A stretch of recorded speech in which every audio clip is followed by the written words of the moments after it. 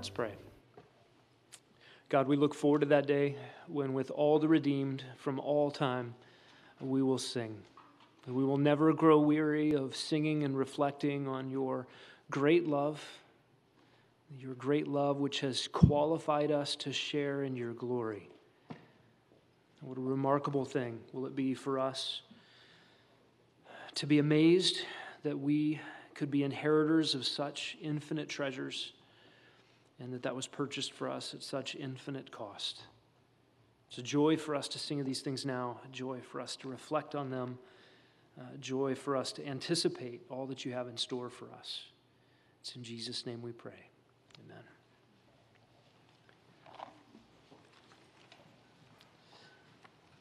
Well, we are making our way on Sunday mornings through the book of Romans.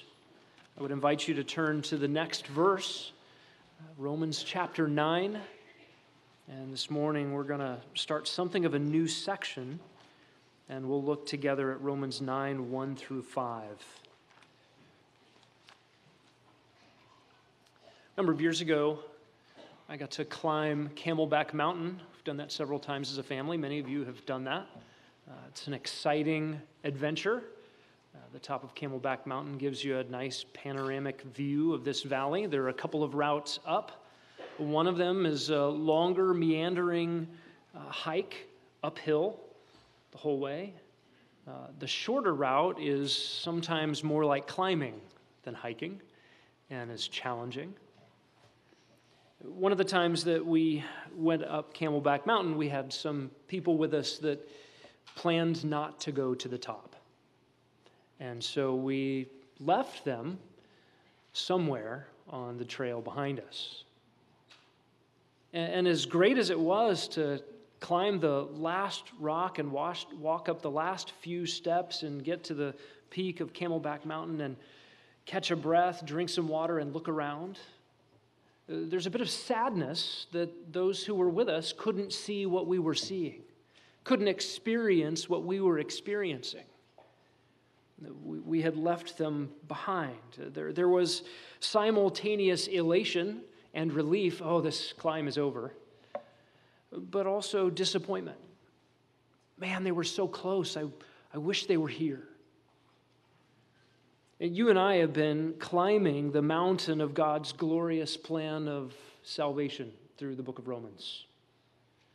And we have gotten to, in a very real sense, the summit, the apex of this plan of salvation, the culmination of the joy of salvation in Romans chapter 8.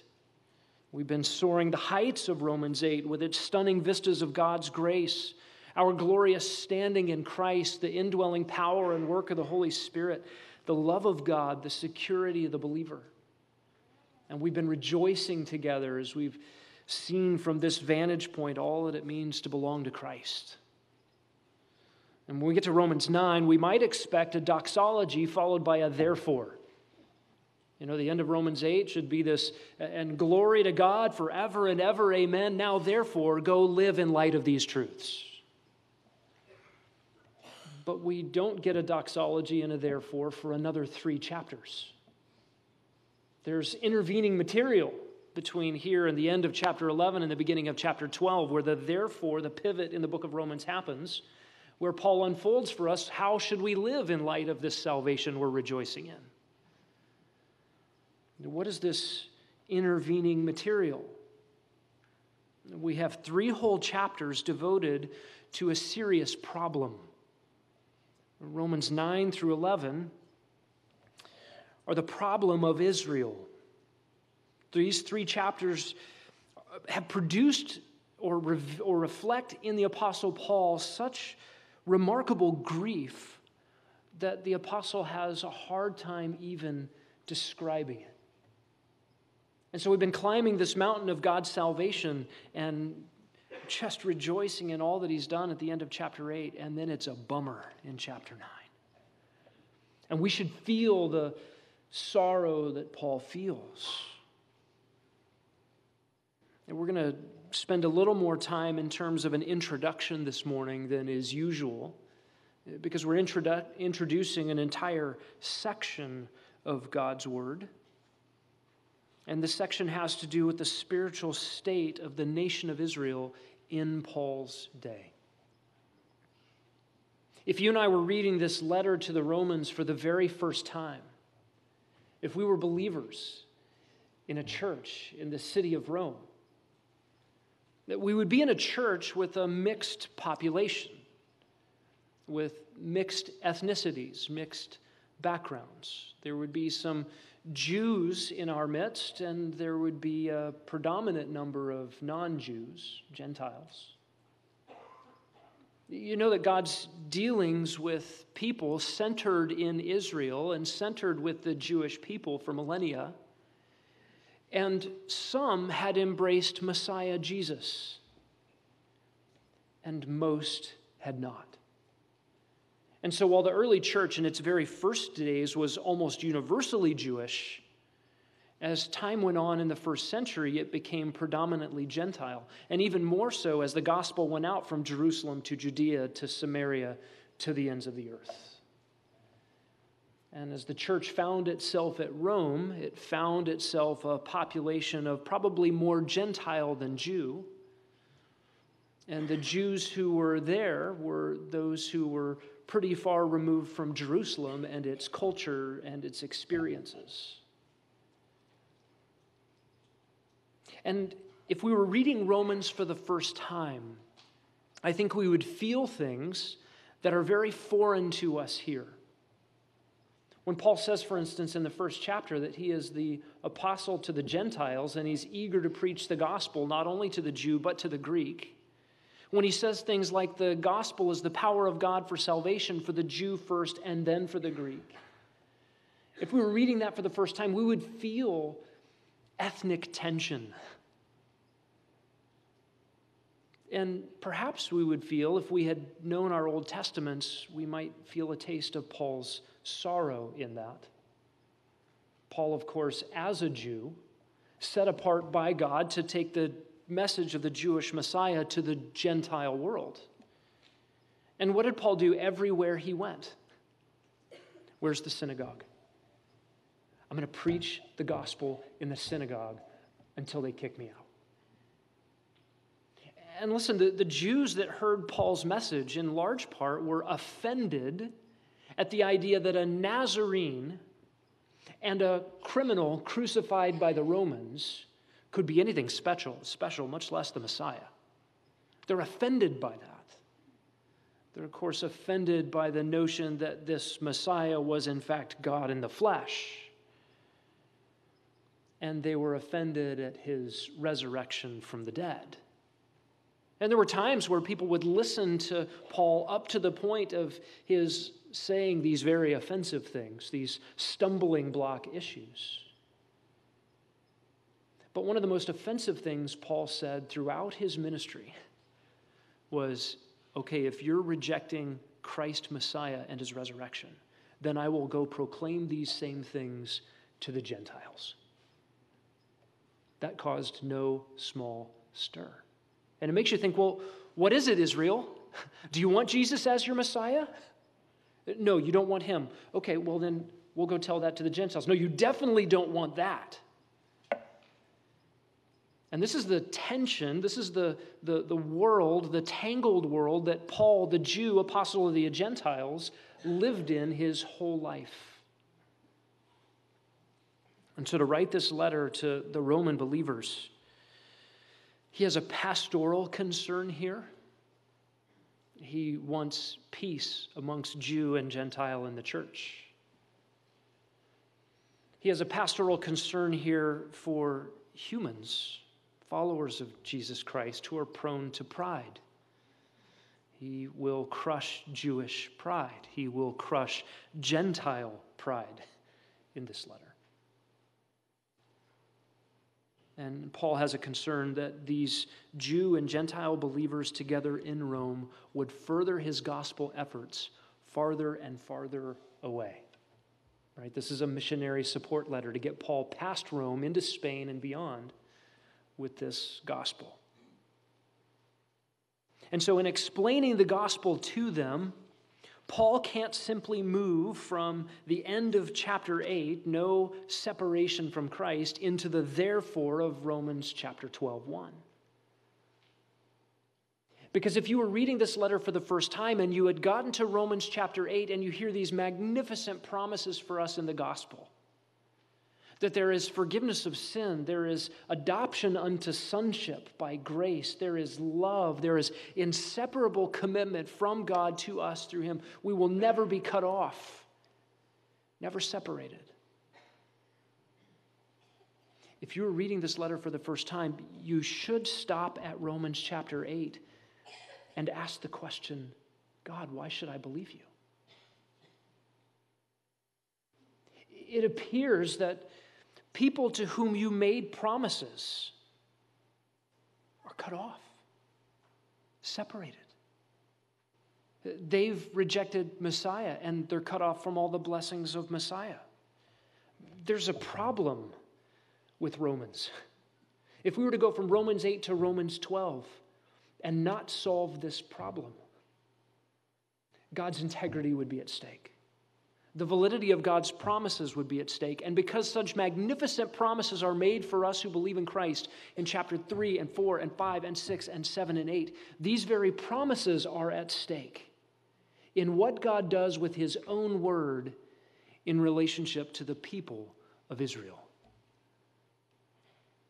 These 3 chapters set forth to answer the question that's posed for us in Romans 9 verse 6. We'll deal with this in detail next time we're together. Has the word of God failed? And these 3 chapters set out to answer that question. The answer is no. But what we get to discover is, okay, how has the word of God not failed if God made promises to Israel and they are cut off? That is what Paul seeks to deal with. The main idea here in this passage is that Israel's rejection of Messiah poses a problem. Israel's rejection of Messiah poses a problem, and it poses a problem for the nation of Israel, for the integrity of God, and for the believers of God's promises. That is the problem Paul seeks to address in these 3 chapters.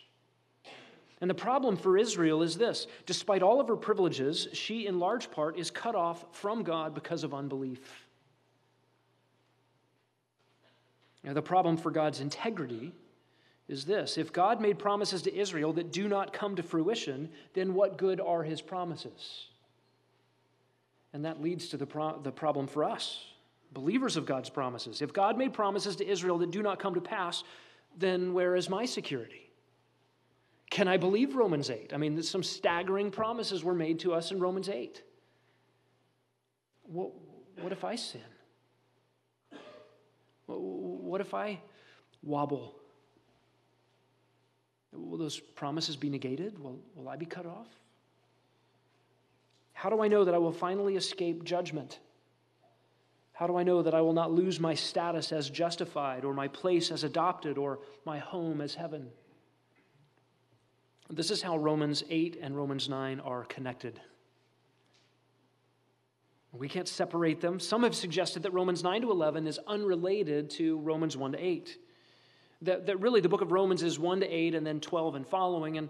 And Paul needed somewhere to insert this treatise on election. So he plopped it right in here.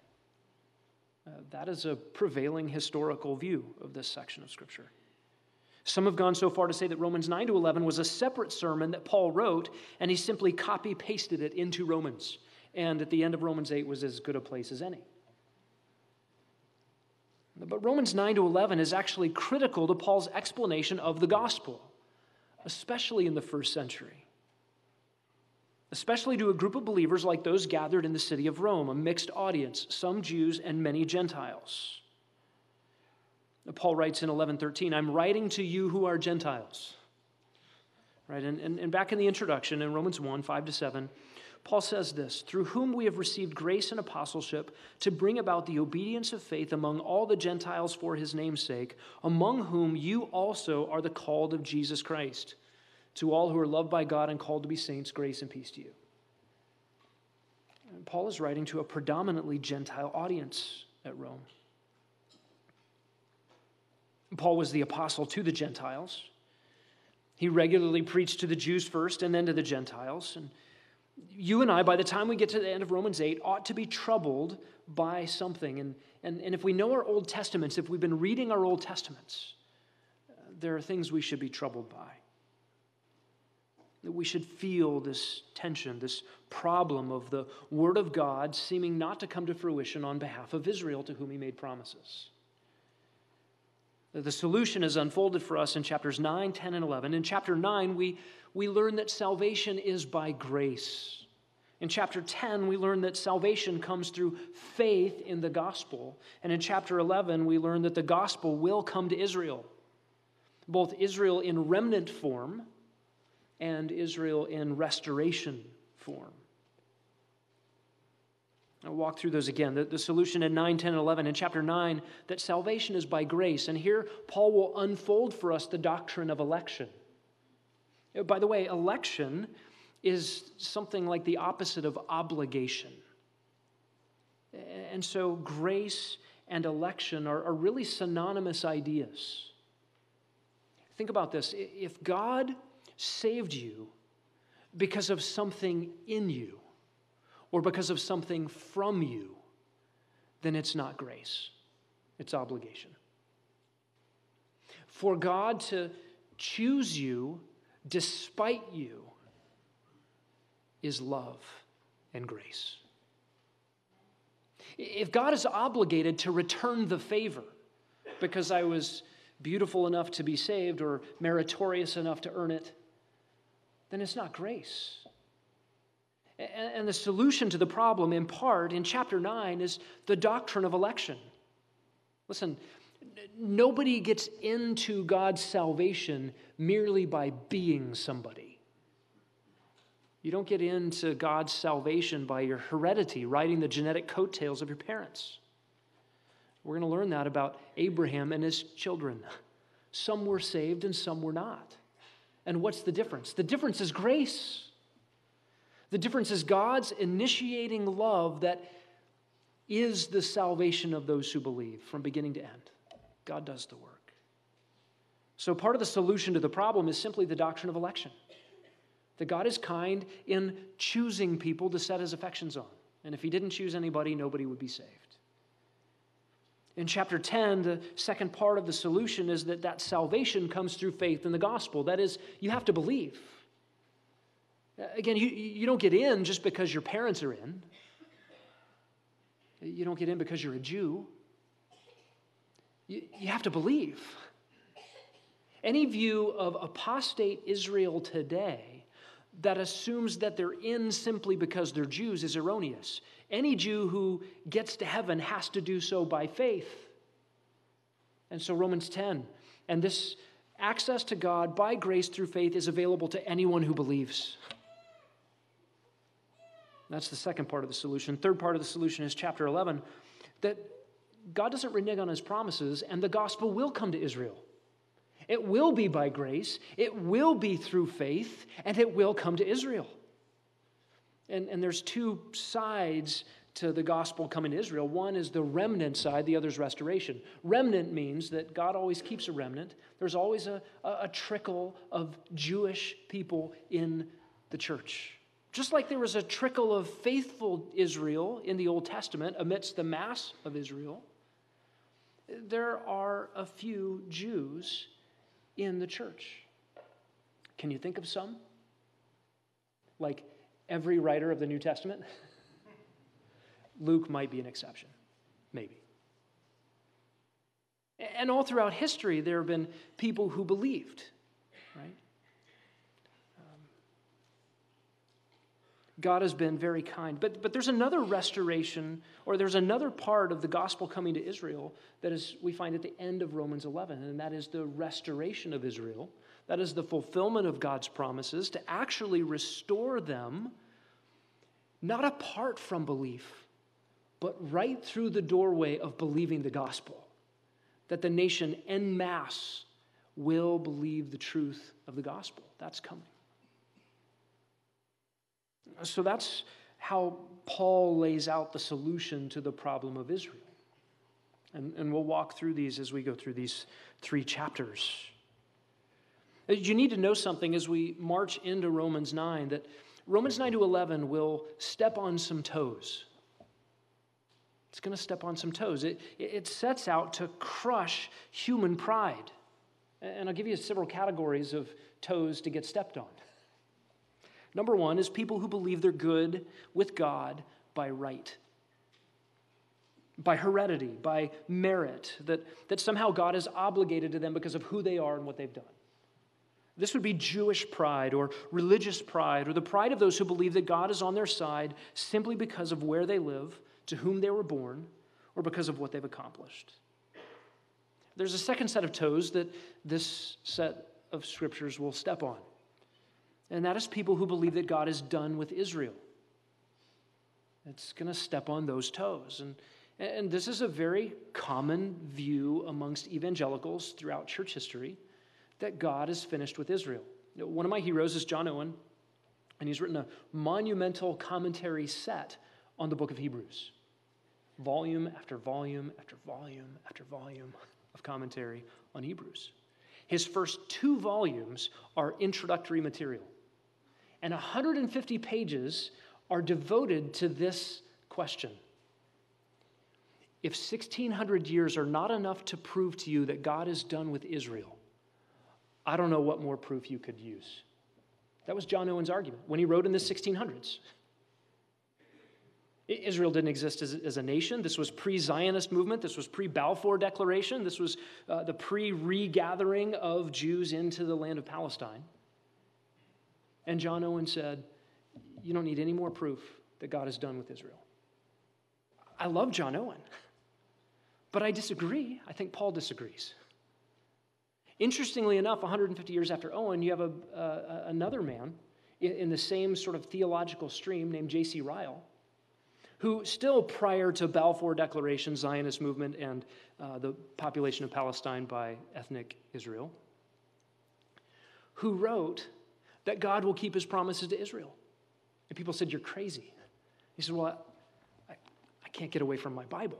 Yeah, but there is no Israel. Yeah, but my Bible says. No, but they don't even have a land. Yeah, but my Bible says.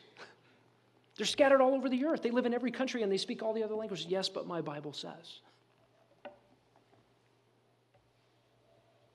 And so I would not be surprised to find, even here this morning, those who wrestle with this question. And listen, this is a good question to wrestle with.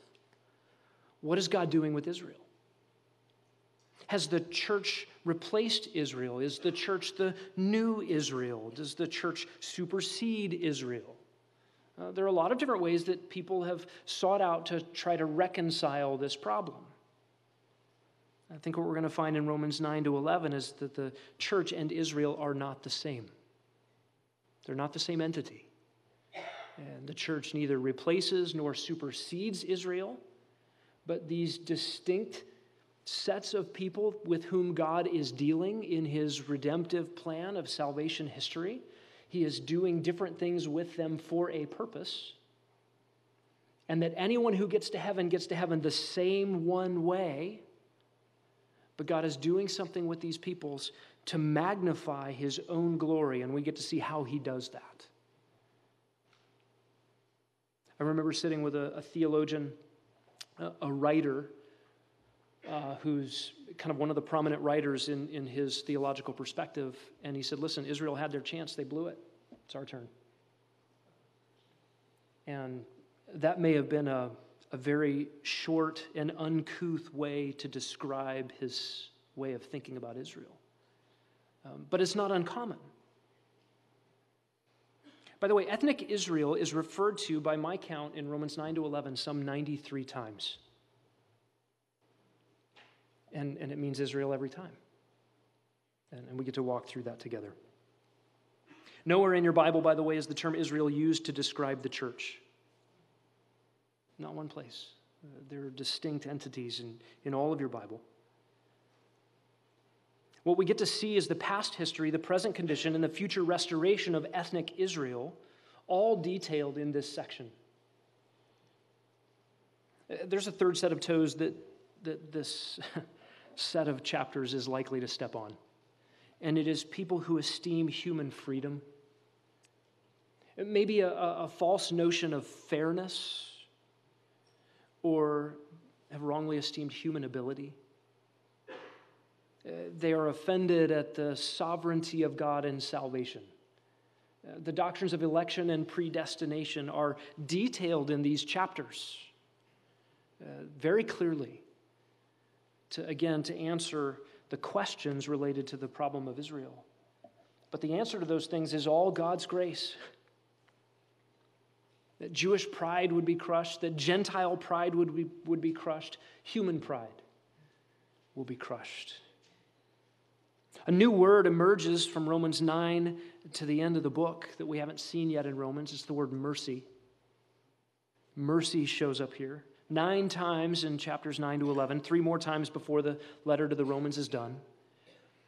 And it simply means pity on suffering people who are in dire straits, people who can't help themselves, people who can't get out of a jam, and God is merciful. And what Romans 9 to 11 does is crush human pride in order to exalt God's glory by his giving mercy to undeserving sinners of every stripe. Think about the way that God has orchestrated salvation. Israel, with all of her privileges, did not recognize Messiah when he came. They crucified him, rejected him, and were rejected for their unbelief. God, and this we'll use the illustration Paul is going to use with us in a few chapters, God grafts in wild, uncultivated olive branches for everybody but Dan, I think, and maybe a few others. Us Gentiles, outsiders, grafted into the rich root of the olive tree. We ought to be saying as Gentiles, and we would be saying this if we lived in the first century and were reading the book of Romans for the first time, how did I get here? Why do I get to have the sap from Abraham, Isaac, and Jacob and the promises? I'm not from around here. And God, by his grace, cut me off, plucked me, and put me into the rich root of this olive tree. Oh, mercy. Meanwhile, Israel cut off for unbelief like dead branches on the ground. And we get to find out that God, just as easy it was for him to take wild, uncultivated olive branches and graft them into the rich root of the olive tree, it's actually easier for him to take those natural branches and regraft them in, and he will. And so don't despise the natural branches, Gentiles. To us, don't despise the natural branches. And to Jews, believe. Believe.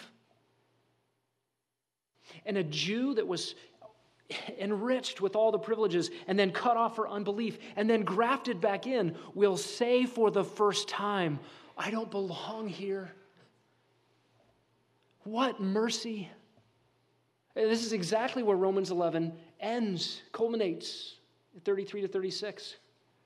The unbelievable wisdom of God, his mercies. Nobody saw this coming. Nobody could have planned this. Nobody could have been God's counselor. He came up with this plan all his own so that everybody who gets to heaven looks around and says, what am I doing here? I don't belong. And do you remember what the Jews were accustomed to saying in the first century? Oh, we have Abraham as our father. We're in. God says, I can raise up stones to be children of Abraham. And God is decimating that pride. And I think Romans 9 to 11 is written in large part to Gentiles to crush our pride and to long for the salvation of Israel. All right, that's the introduction. Here's the point. Israel's rejection of Messiah poses a problem for the nation of Israel, for the integrity of God, and for the believers of God's promises. Paul introduces us to this problem in the first 5 verses of Romans 9, revealing 3 realities. 3 realities. Number 1, Paul's sorrow.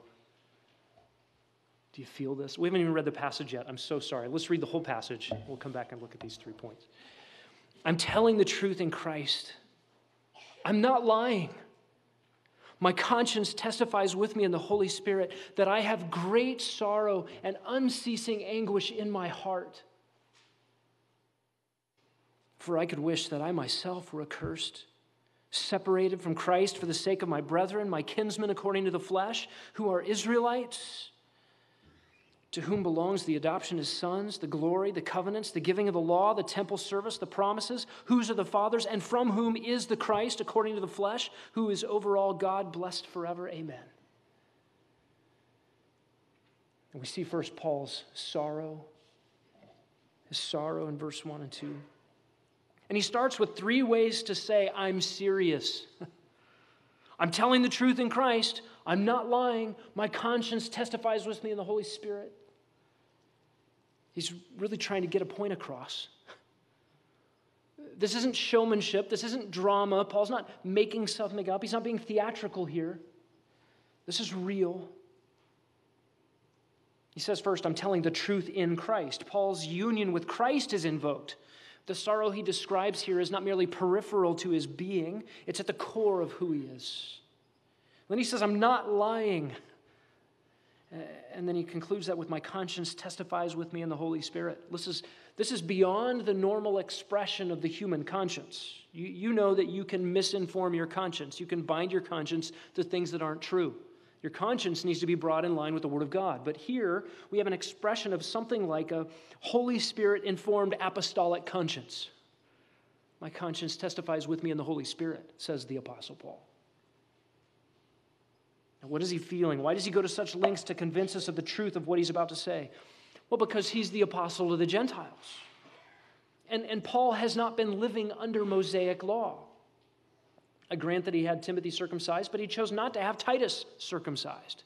Do you understand? He's something of a renegade. If you thought that Mosaic law was forever and we have to live under it, Paul's not doing that. And yet he preached Jesus from Mosaic law as the Messiah, as resurrected from the dead, and he preached the need of regeneration, new birth producing repentance and faith. And he preached the need for repentance in synagogues, just like John the Baptist before him, to the Jews. Repent. You need to turn. You're not good enough as you are. You need something else. And he preached this everywhere he went. Now, what was the response to the Apostle Paul as a Jew, as an apostle to the Gentiles? Rocks, beatings, violent flash mobs, assassination attempts, legal battles, imprisonments. So one could suspect that any other man would wash his hands and be done with the Jewish people. Forget it.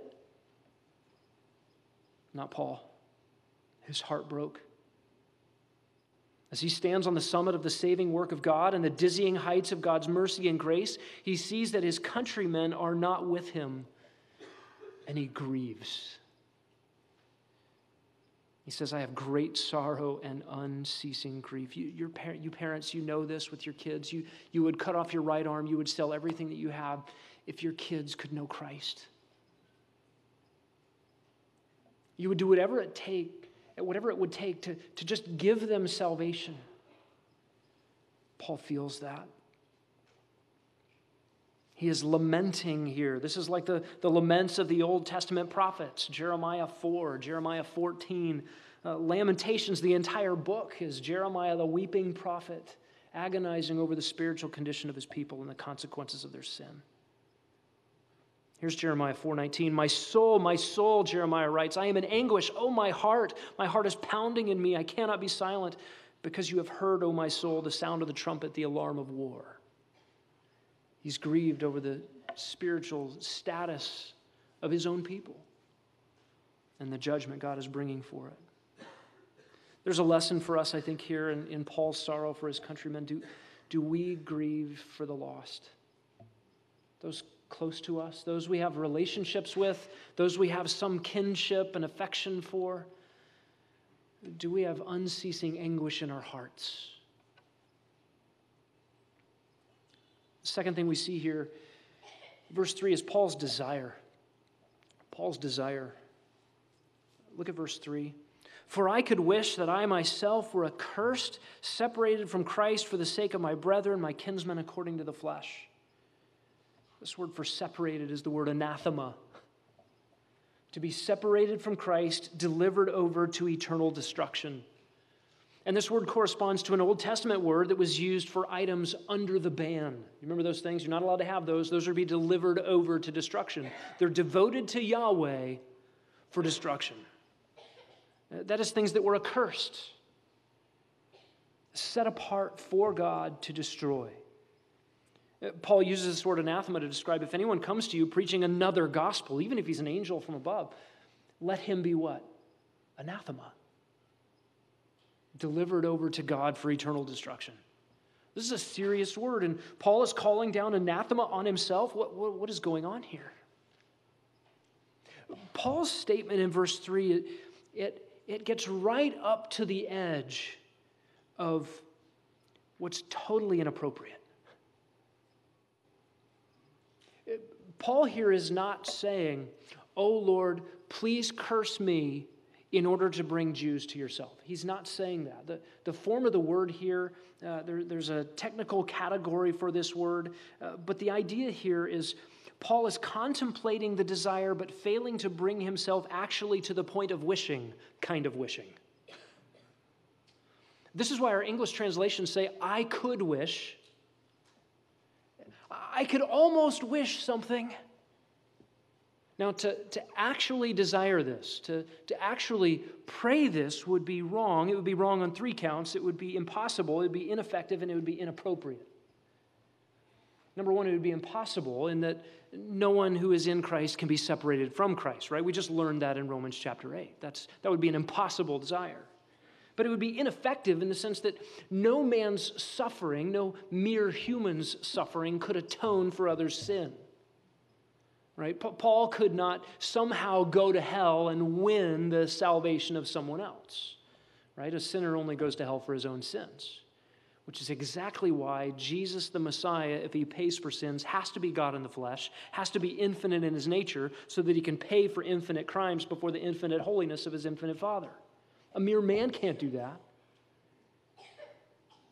It would be impossible, it would be ineffective, and it would be inappropriate. It would be inappropriate for Paul to love the creature more than God. Right? We know this from Jesus. You can't love Jesus and love your parents more. And so Paul says, I could almost wish. What does that mean? Do you remember Moses in Exodus 32? Exodus 32 is a tragic scene where the people of Israel have been rescued from Egyptian slavery, where they'd been in bondage for 400 years, and they'd been rescued by miraculous intervention of God. He splits the sea, defeats Pharaoh's army, and by miracle after miracle, sustains them, keeps them alive, protects them. And when Moses is gone for a couple of weeks, they make a golden calf and start worshiping it. Tragic scene. Moses loved his people. Moses makes entreaty before the Lord. He says, God, don't destroy them. God said, listen, I can go down and destroy those people, and I can make a new nation out of you. Now, we know that wasn't God's actual plan because the promise of Messiah has to come through the line of Judah, and if God wipes out the line of Judah and makes it through Moses, God's promises fail. We know God's promises don't fail. So he's orchestrating something here. And in the orchestrating of God keeping his promises, which he made, he invites Moses in to pray. What a great incentive for us to pray in light of the sovereignty of God, not in spite of it. That God uses prayer. Prayer changes things. But notice what Moses prays in verse 32 of Exodus 32. But now, if you will, forgive their sin, and if not, please blot me out from your book which you have written. He doesn't quite go so far as the Apostle Paul. I wish I could be accursed so they could be saved.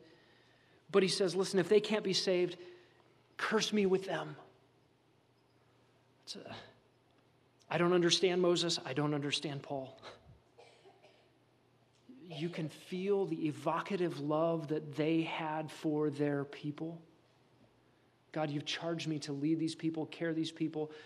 God's given Paul the charge to preach the gospel. And preaching the gospel to his countrymen, they want to beat him up and kill him, and very few turn.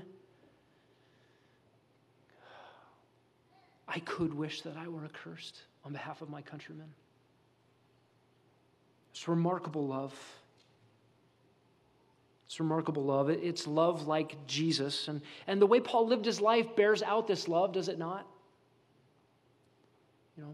Beaten, they threw rocks at him and left him for dead. What does he do? He gets back up and walks back into the city and then goes to the next town and does the same, preaches the gospel again in the synagogues, then to the Gentiles. Paul lived this way. His own people are under condemnation when salvation is so close at hand. Propitiation is right there. Justification is right there. Adoption is right there.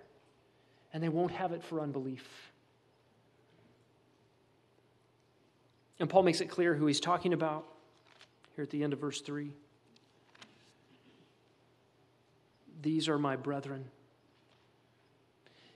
my kinsmen according to the flesh. Now that's interesting. The brethren, so much in the New Testament has to do with people we're not related to, but we're related to in Christ, our brothers and sisters. And so Paul has to clarify, okay, these are my brothers, not like you and me, Jew, Gentile, together in the body of Christ. But according to the flesh, they're my brothers. That's an interesting distinction. And he feels the kinsman relationship affection for them. And he goes on and describes them in verse 4, who are Israelites. No doubt here now who he's talking about. And in verses 4 and 5, we get the third part of Paul introducing this problem, and it is Israel's privileges. Israel's privileges. And a list of privileges here, beginning with sonship. Sonship. Who are Israelites? To whom belongs the adoption as sons? Now, we've learned in Romans chapter 8 that adoption is a precious New Testament doctrine for those who believe in Jesus Christ. And yet it was a reality that in the Old Testament, God adopted a nation. That's different than his salvific adoption unto salvation. But he adopted a nation. He called Israel his son. Exodus 4:22 is one example. You will say to Pharaoh, thus says Yahweh, Israel is my son, my firstborn. Hosea 11:1 picks up on this. Out of Egypt I called my son. Talking about Israel. This term of affectionate care, of paternal privilege belonged to Israel. The next privilege on the list is the glory. I think Paul has in mind here both the kavod and the shekinah, the weighty heaviness of the glory of God in their midst, and then the brilliant, shining shekinah glory that showed up in the tabernacle and the temple when God dwelt among his people. Exodus 24:16, the glory of Yahweh rested on Mount Sinai. The cloud covered it for 6 days. On the seventh day, he called to Moses from the midst of the cloud. And the glory of God went with the people, and it showed up in remarkable times, the dedication to the temple. The glory belonged to them. What a remarkable privilege that of all the nations on the earth, the God of heaven dwelt among this people, Israel. They got a front row seat to his glory.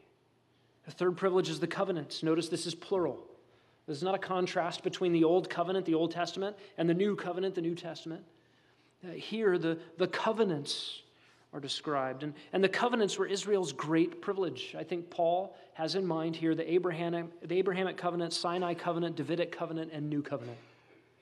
These were the covenants given to Israel. The Noahic covenant wasn't given to Israel. Why? Israel didn't exist yet. Right? If there was a covenant with Adam, it wasn't given to Israel for the same reason. But the others, the Abrahamic covenant, Genesis 15, confirmed to Isaac in Genesis 17, confirmed with Jacob, whose name becomes Israel in Genesis 28. And then the Mosaic covenant, the covenant given at Sinai, the one that was more of a conditional covenant. Do these things and live. If you don't do these things, you'll be cursed. You're going to be taken away into captivity when you disobey, and I will bring you back and restore you to the land. There are conditional and unconditional elements in the Mosaic covenant. The Abrahamic covenant, by the way, the promise that God made to Abraham, the idolater, that you will be my people and your descendants will be my people. That was an unconditional covenant where God promised a people, a land, a blessing, and a universal blessing. Through your seed, Abraham, all the nations of the earth shall be blessed. We're reaping the fruits of that covenant even here, today. This is a covenant God made with his people, Israel. And then the Davidic covenant, 2 Samuel 7, God promised that through the line of Judah comes the one, David, and through his line will come the Messiah, and David's descendant will sit on the throne of his father David and rule from Jerusalem in Israel over the nations of the earth. That was a promise made to Israel.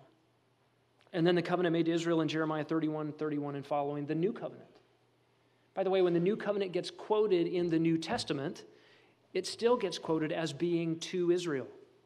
And we'll talk more about that as we go through Romans 9 to 11. But what remarkable privileges that God gave conditional covenants, do these things and life goes this way, do these things and life goes that way, and unconditional covenants. I'm choosing you because I love you, not because you're great, but because I want to showcase my love and mercy and grace to people who don't deserve it. Here you go.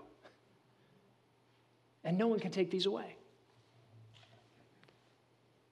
And then the next privilege they had was the law giving.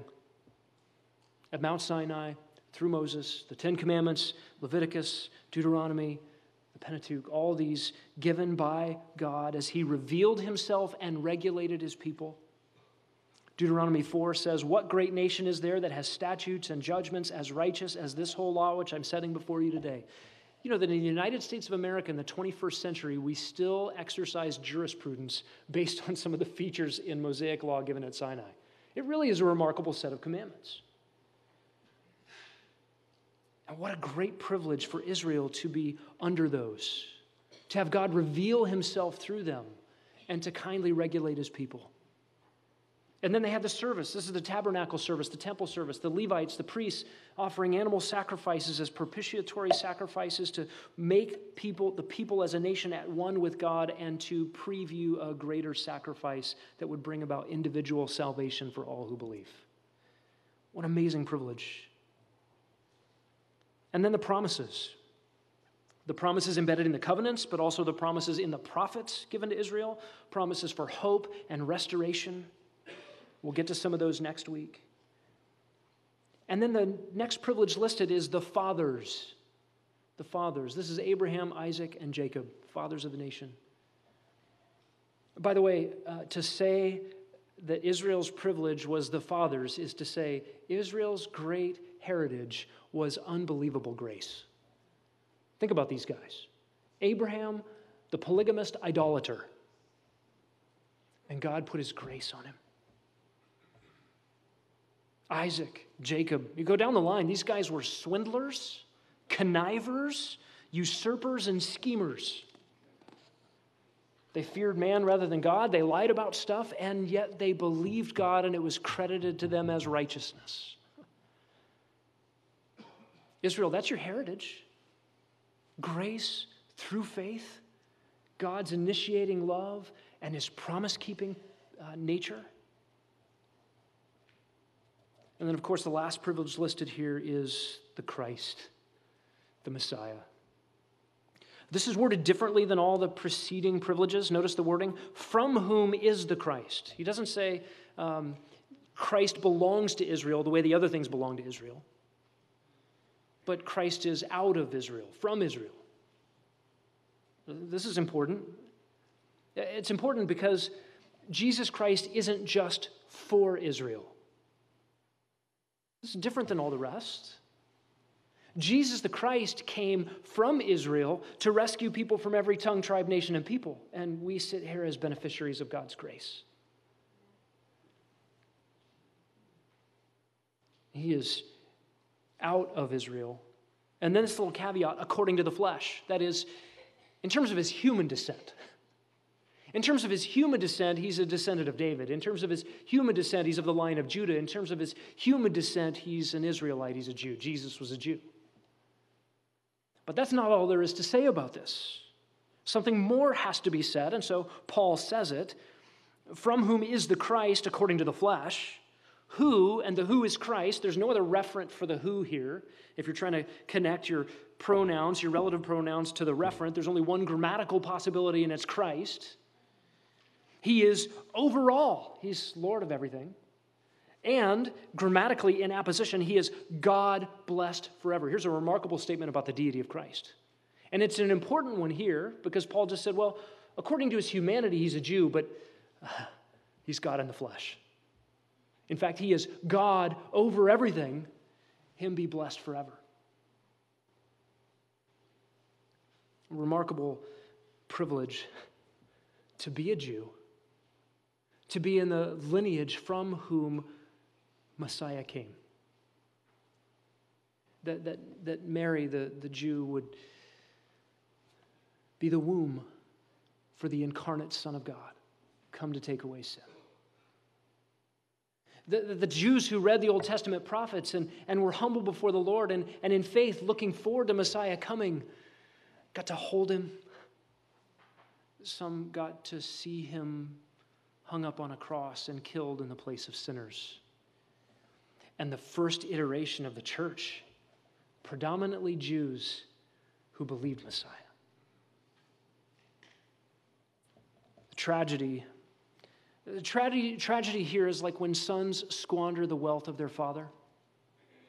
The Vanderbilts and the Rockefellers who built up wealth by industry, and then the second generation throws it all away.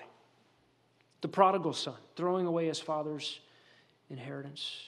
Who besides Israel had such reason, such incentive to embrace Messiah? They had the most privileged position, and yet it was not leading to salvation, not leading to new birth. They needed new birth. They needed the gospel. What is the spiritual state of ethnic Israel today? By and large, apostate. What a tragedy. Separated from their Messiah. When we get to Romans 11:28, we'll have what Matt Waymeyer calls the dual status of Israel. 11:28 says, from the standpoint of the gospel, they, Israel, are enemies for your sake, Christian. But from the standpoint of God's choice, they are beloved for the sake of the fathers. What a strange nation Israel is today. A beloved enemy, ethnically speaking, nationally speaking. Romans 1:16, the Jews were Paul's evangelistic priority. In 3:1, Paul tells us, what advantage do the Jews have? Much in every way. And in 8:28, we find out that God turns evil for good. God will in fact turn Jewish rejection of Messiah into good for Gentiles. The faithfulness of God, the love of God on display here. When enemies become objects of mercy. In Romans 5:10, that was us. We were enemies, and God loved his enemies, and we got saved. And in Romans 11:28, it'll be the Jews. Enemies of the gospel. Beloved because of the fathers, who will en masse believe the gospel one day. A few years ago, I sat next to a woman on the plane. In fact, it was when we were working through Isaiah 40 to 48 here on Sunday mornings. And so I had Isaiah 45 open on my computer, my Bible open, Hebrew text up on the, and she says, oh, is that Hebrew? I said, do you know Hebrew? And this is an older lady. And she said, well, yeah, I studied Hebrew in school. I went to a Jewish school. I said, are you Jewish? She said, yes. I said, like believing in the Bible kind of Jewish? She said, well, yeah. I said, have you ever read Isaiah 45? She said, no, we weren't allowed to read the prophets. I said, really? Did you read the writings? You know, the threefold division of the Old Testament is the law, the prophets, the writings. No, we were shunned away from the writings as well. That'd be the Psalms and the wisdom literature, etc. Well, what did you read? Torah. Just first 5 books, the Pentateuch, the law. I said, oh, great. Did you ever come across that? And we just started this conversation. And I said, can I show you what the prophet Isaiah says? And we turned to Isaiah 53. And we just read it together, out loud, on this airplane. I didn't give any commentary. I said, who's the prophet talking about? And she said, of course it's Jesus. I know that. It can't be anybody else. Why didn't they let us read the prophets? She said, but it's too late for me. I'm a Jew and I'm old. I can't change. I said, oh, but you can change. Can I tell you what's in store for the Jewish people? And I took her to Zechariah 12:10. The day when the Jews en masse will repent and return because the spirit of grace and supplication will be poured out upon them, and they will look on me, Yahweh, whom they have pierced, and they will mourn for him as for an only son. The Jews will believe. And I brought her to this section in Romans. And I said, listen, there's a day coming when Israel en masse will repent and believe the gospel. They will believe Isaiah 53. Who has believed our report? Isaiah says, well, someday the Jews will. And in the meantime, there's a remnant. I know some Jews who believe in Messiah. You can too. I haven't heard from her. I don't know what she did with that. But what a tragic situation to be in. She actually can't keep Mosaic law. There's no temple. You can't do the sacrifices. Much less just trying to keep the rules as a human. You just can't. So she couldn't keep Mosaic law. She was not allowed to read the prophets. They avoided the writings. Today, Tel Aviv is purported to be the international hotspot for what we will delicately call immorality tourism. What is the state of ethnic Israel today? Irreligious, agnostic, apostate. Paul had unceasing grief and great sorrow in his heart. He's going to encourage us Gentiles not to despise, and we ought to pray. Closing song, you might think is a Christmas song, a first Advent song. It's actually a second Advent song too. O come, Emmanuel. I'm going to pray and then we'll sing it. God, we thank you so much for your grace. We revel in it. We sit at the top of the mountain in the dizzying heights of your mercy and your love, secure. And we want to feel what Paul expresses, an anguish and a grief for those around us whom we love who don't yet know Christ, who have not experienced forgiveness of sin, who don't know the security of your love, who don't have a home in heaven. And we can't help in seeing Paul's heart here to ache for the nation of Israel, for whom were all of these privileges, and yet in such large measure cut off from Christ. Oh God, would you be pleased to rescue your people Israel? Would you be pleased to bring in all the fullness of the Gentiles? Oh God, would you use us as means to that end, to sorrowfully, joyfully plead with those who don't know you to have life, to have everything in Christ. And we pray it in his name. Amen.